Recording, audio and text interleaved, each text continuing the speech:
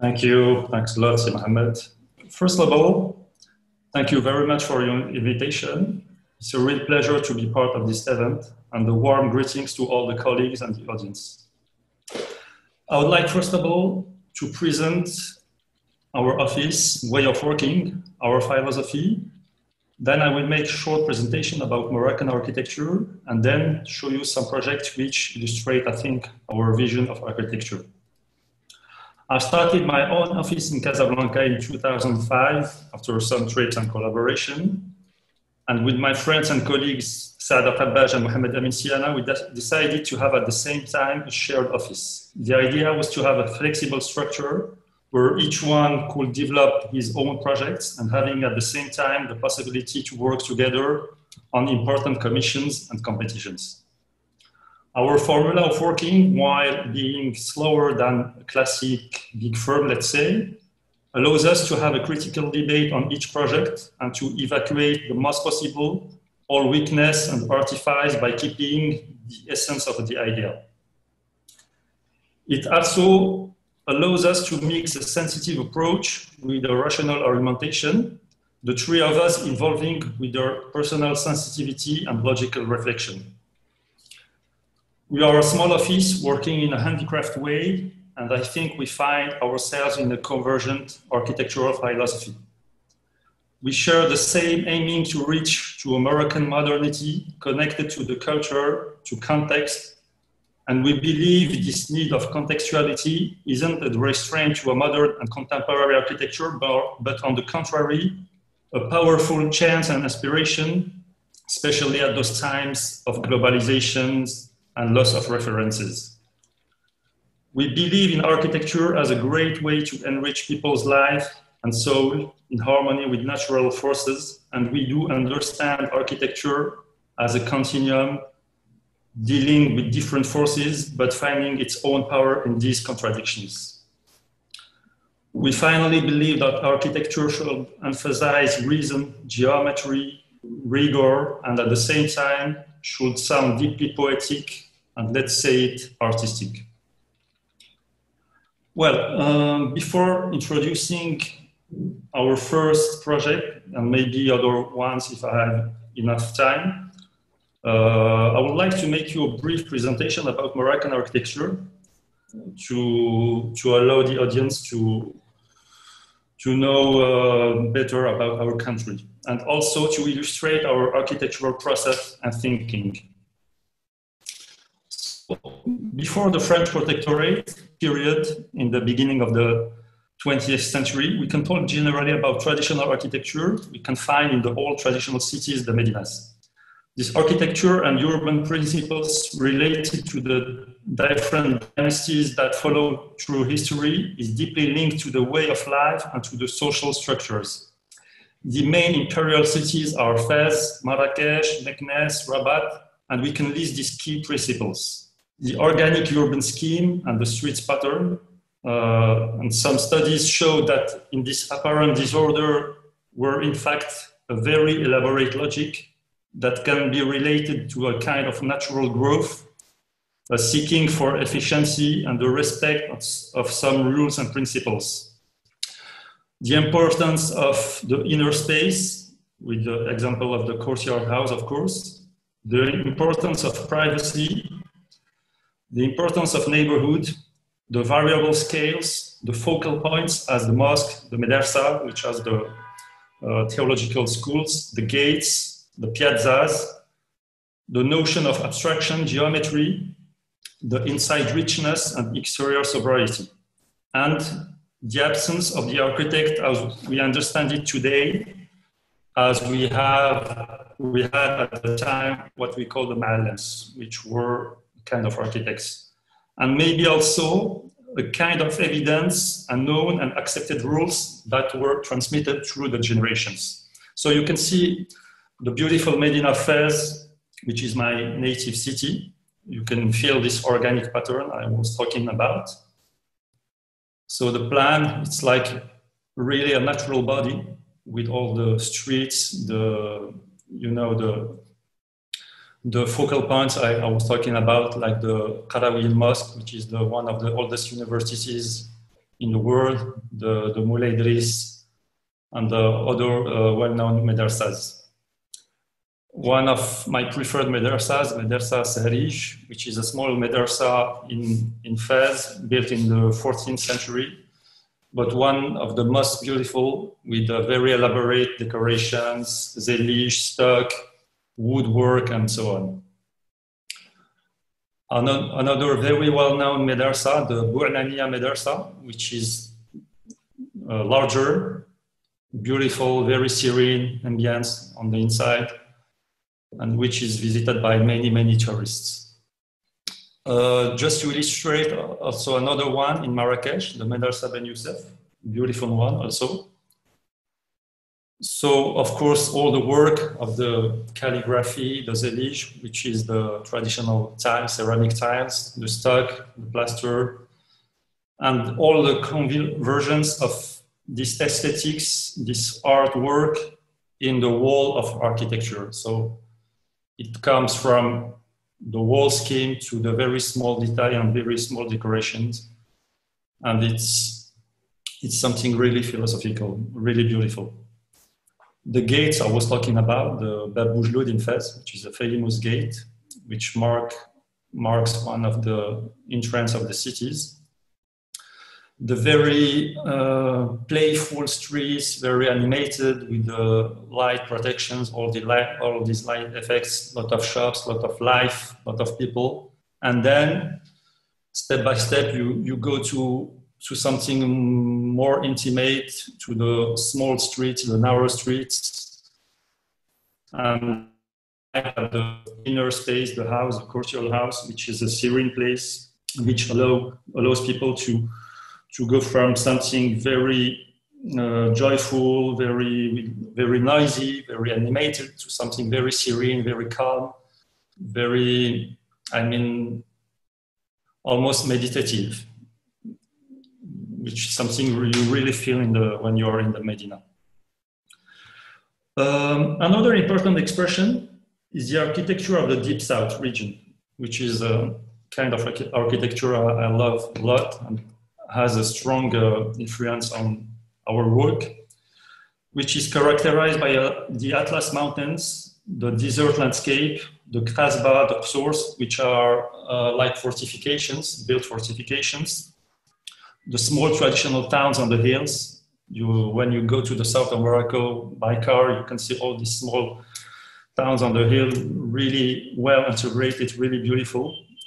It's usually an earthen architecture, sometimes in stone, with a great plastic power, combining abstraction, geometry, a sense of integration and sustainability even before the world was created, because it's something very sustainable, built with local materials, very efficient in terms of thermal control, and very well integrated to the context. So it's something that you feel emerge from the ground. So this is a picture of Rashidia, which is a small city in the south of Morocco. This is the small towns I was talking about. The Kasbah, beautiful Kasbah, with the background of the mountains. One of the most famous, the Kasbah, is Ben Haddou, which is listed in the UNESCO Heritage List. Another image of this Kasbah, the contrast, the clair-obscur, what we call in French the clair-obscur, the earthen architecture, and the very light and clear interiors always is a feature you always find, which is beautiful. Exterior very strong, very dark, very austere, and the interior always white, very light, with the good size of the openings, and you can have a beautiful ambience on the inside.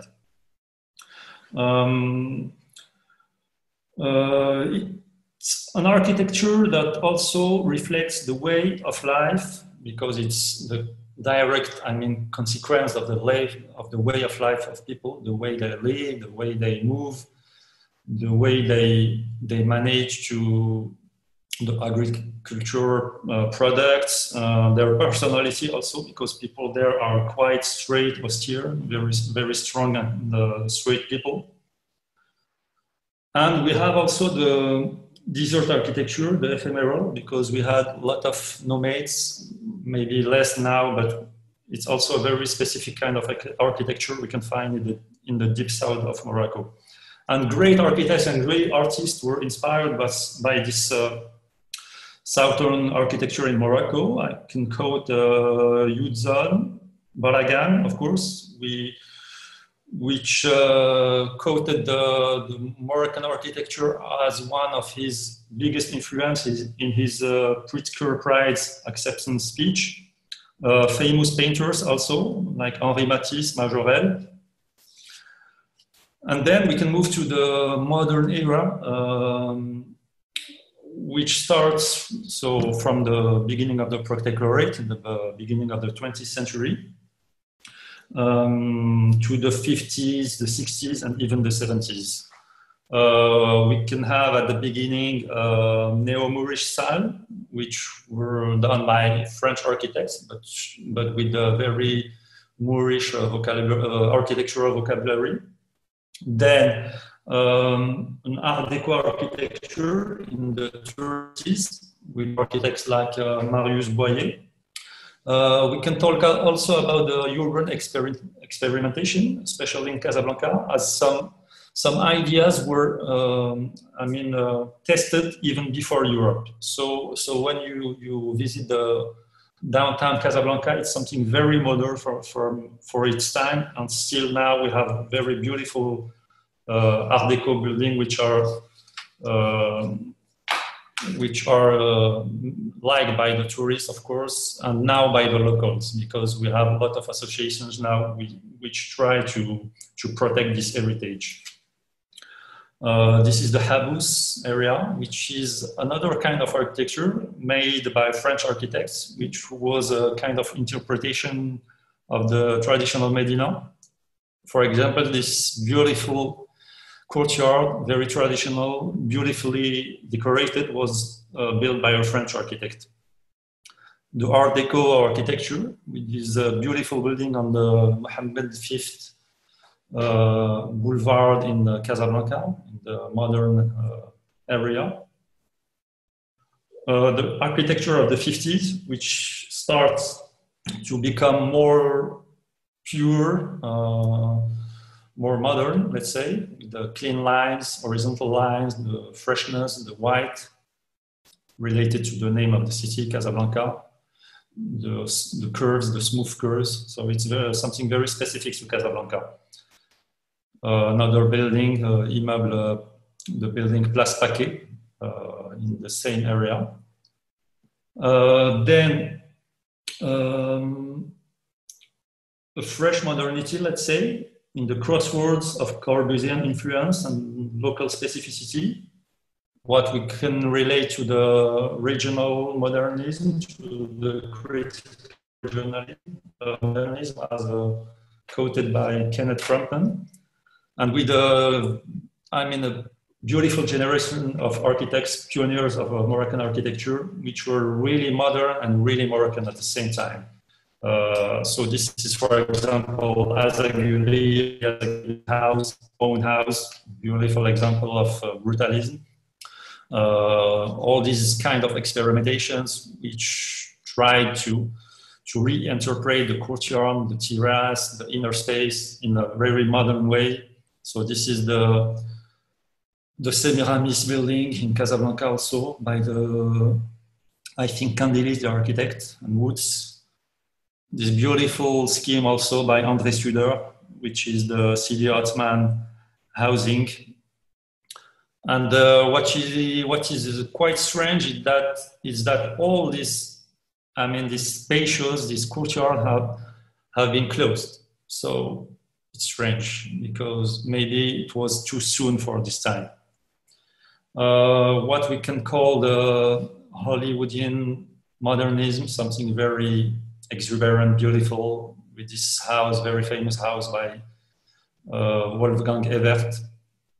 And last but not least, one of the great masters of Moroccan architecture, Jean-François Zévaco, with this quite futuristic building, which were an orphanage in the 60s. And we can maybe find some even Zaha Hadid's style even before her time, the late Zaha Hadid.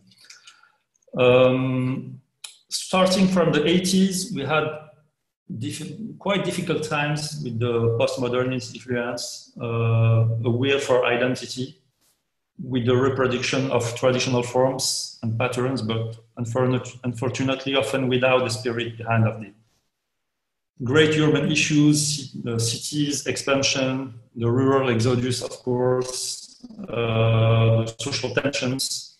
So it was the 80s, the 90s were quite difficult times, but still we try to have a new generation, new researchers. Now we face all these sustainability issues, the issue of context and globalization, how to find the right place, how to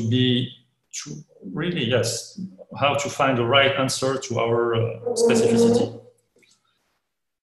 So this is the last work from Zévaco. And before presenting our project, it will be the Trident University, our first build project. And if I have time, maybe one or two others.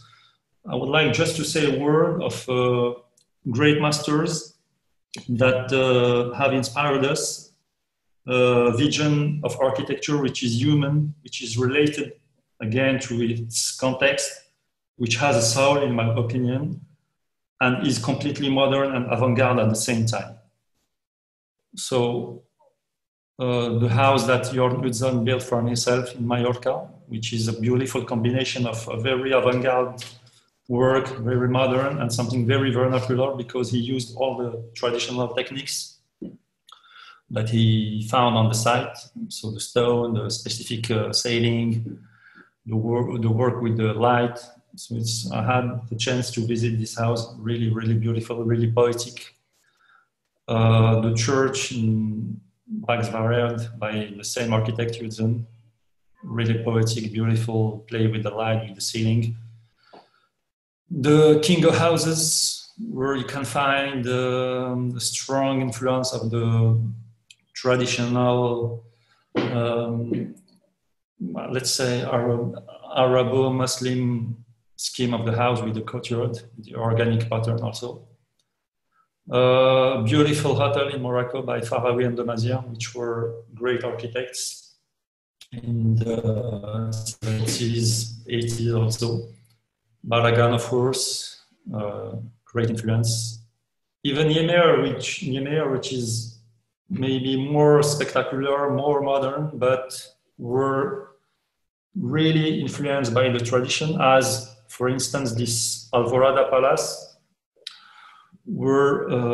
find its roots in a very famous traditional fazenda in Brazil, which has the same colonnade, the same system of veranda. So just to say that there is no break, we should not have a break between tradition and modernity, but you have to find this continuity, this beautiful line, and we can be completely modern, completely avant-garde, and completely related to the place we belong to.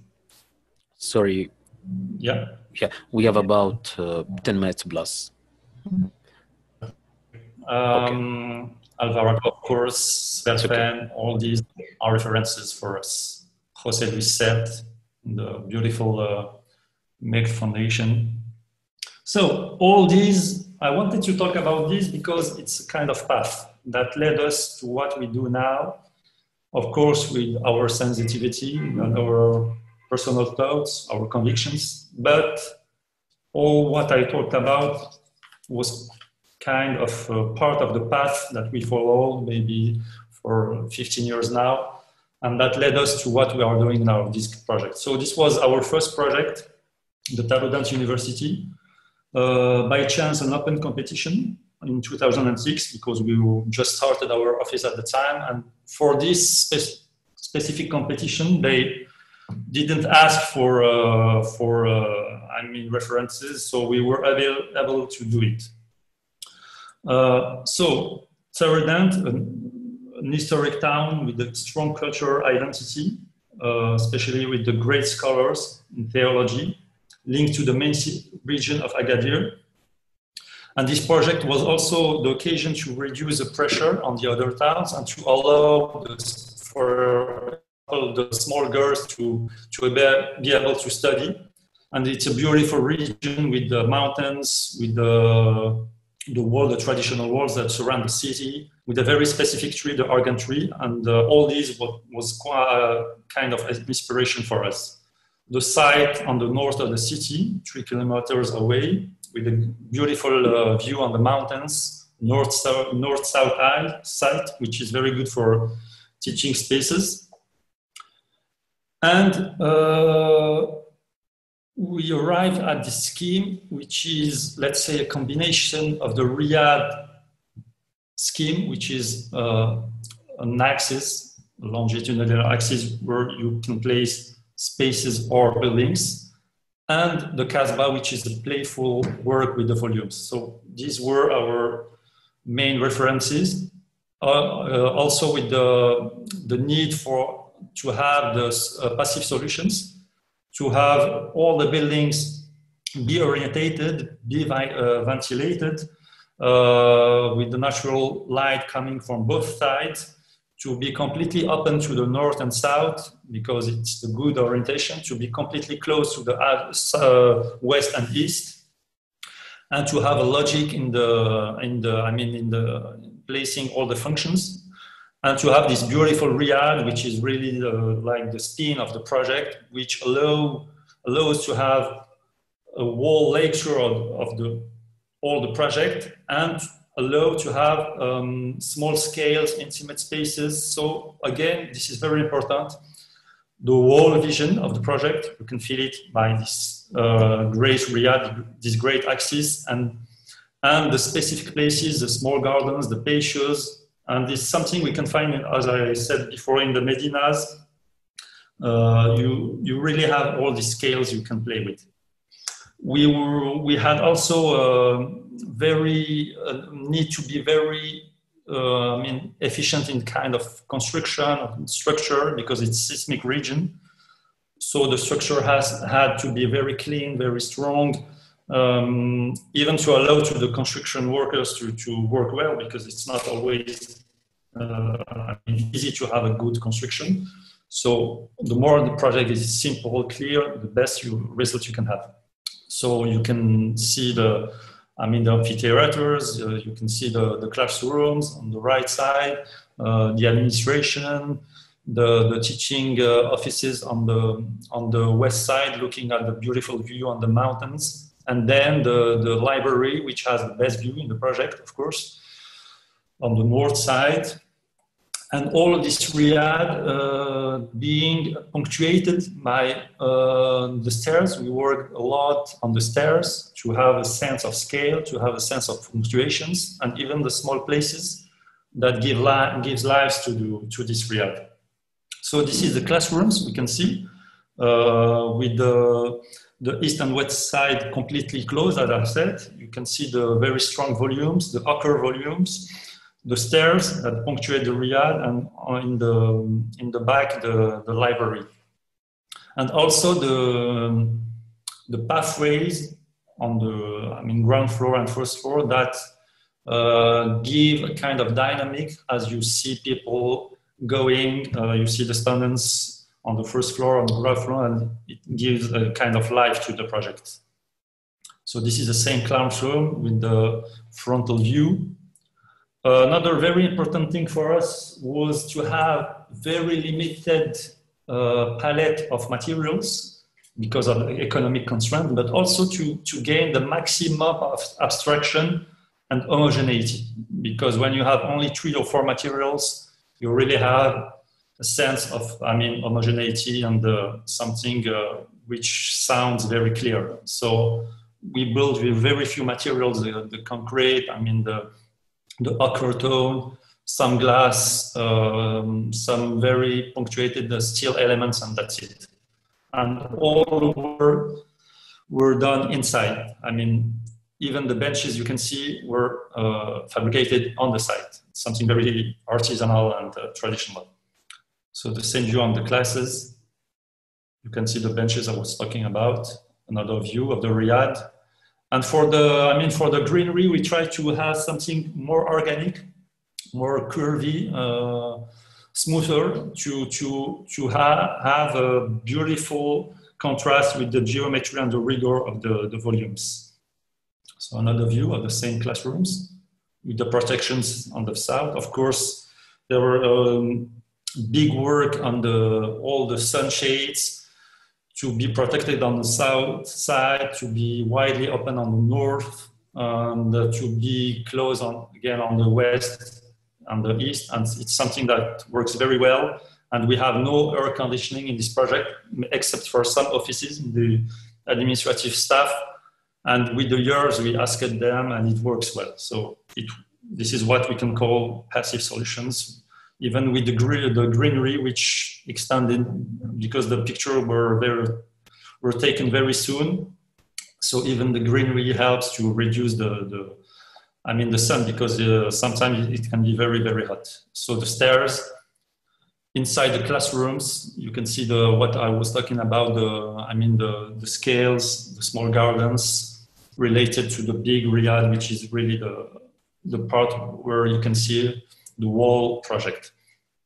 The volume combinations on the back, the abstraction, because it's something that really impressed us when we visited the Casbah on the south. It's something like a painting.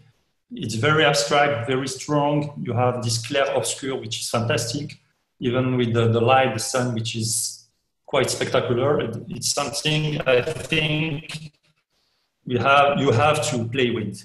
And it adds a kind of theatrality, a kind of abstraction, a kind of austerity that suits well, I think, this kind of spaces of teaching, because it's not a commercial center, it's not a cinema, it's something that has to sound deep for me. This is a library. So few openings on the south, because it was the book part, some gaps between the volumes to allow the light to enter, and this combination of volumes, which is related to all what we've seen before, the Casbahs and the fortifications. The same library, the entrance, trying to enhance the entrance to have a kind of, again, theatrality. The same library, the north part, which is widely open with the view on the mountains. All the play with the sun protections. For instance, this is the amphitheater. So we imagined this kind of protection in L shape. The only part which is not ochre is the main entrance. We used local stone, cream stone, to have a specific difference from the other elements. So the entrance, you can see all the Riyadh at night, all the pathways, because it was something very important for us. The parcours, the way to move, the way to add life to the project, the need to protect also all the sunshades, which were pretext for us to play with the architecture. And as I said before, all the interiors really white, really simple. With few openings, you can have a beautiful light ambience. The patios in the administration part. Again, the administrative entrance with these very fine slots. The opening on the sky, you can see the beautiful contrast. The stairs, as I said, which give a sense of punctuation, of scale in the Riyadh, and maybe that also recall the fortifications, the strong walls of Taroudannt and Marrakech, for example. And just before finishing, 4 or 5 images, if you allow me. This is after this project, we done another project with the same client, and we continue on our research in the same field, but in a small scale. So this was the Gelmim School of Technology. Again, an axis combination of with the volumes along an axis, but with more playful articulations, spacious courtyards. And this is what we can see now here, the covered pathway, the south protections you can see on the building on the right. And all, again, the play with the stairs, which is something we really like a lot. And 2 or 3 images for the last project we just completed in Rabat, which is something completely different and with the same values at the same time, because Rabat has a strong tradition of modernist schools, and we try to make something in the continuity of these modernist schools with the simple lines we like, the clean lines, the strong volumes, the nice articulation of the volumes, and again, the need to be related to the city we belong, which is in this case Rabat. So this is this project you can see. It's a very famous avenue in Rabat, the Mehdi Ben Barka Avenue. So this is a Jacques Chirac school which we just completed. You can see we have a beautiful linear facade. I mean, maybe 150 meters. So all the thing was to deal with this facade and to play with the high density project, because it's really high density project. So you can see the courtyard, the playground, the use of this traditional zelige, which gives a freshness. And they told us that the pupils and even all the people in the project likes a lot this project, this zelige, which adds, the playful touch and the freshness. Thank you very much. Thank you a lot, Architect Idris. We will have one question because we have very short time now. This is from Dr. Hisham. What is the relationship between the design of the library and the university and the knowledge of the city? The knowledge of the city? Yes. I mean, you talk about the scholars of the city? Yes. Yeah, unfortunately, in one time, maybe, I don't know, 50 years ago, maybe 1 century ago, it was a very famous city with the theological scholars. I think that it's something that we can find less for many reasons. But since this project, among others, they try to make for this city a new departure of teaching, to have a lot of schools, to have universities, and it's something very positive, because even in this area you can find today a lot of buildings, something that added a new, if you want, development to this city. But we can say that it was a city that was quite sleepy for a long time, if you see what I mean. So maybe I hope, because this project is now 10 years, it will help to revive this scholar tradition in the city. Yes, very clear. Okay. Thank you a lot, Architect Idris, again, and it was a pleasure having you with us. Thank you. Thank you.